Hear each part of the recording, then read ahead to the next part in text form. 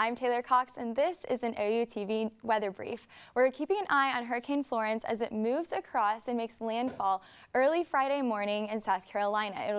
It is predicted to be a Category 3 hurricane as it makes landfall. We're also to the south of Florence, keeping an eye on tropical disturbance right down here to the east of Texas. So how will this affect Oklahoma? We're still waiting to see. It's moving fairly slow right now, so we're still waiting to see. This was taken a little bit earlier today. Now, while it's very busy on the coast, it's fairly calm here. 68 tonight as our low in Norman. This is fairly normal for this time of year. 66 is our normal.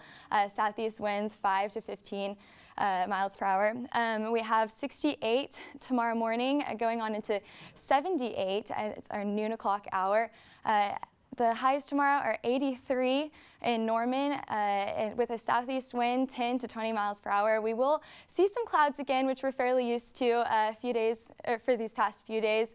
Looking on into the weekend, 87 for your football weather, 89 Sunday morning, 88 for Monday. We are seeing these cooler fall weather as we expected. Again, I'm Taylor Cox. This has been an OU TV weather brief.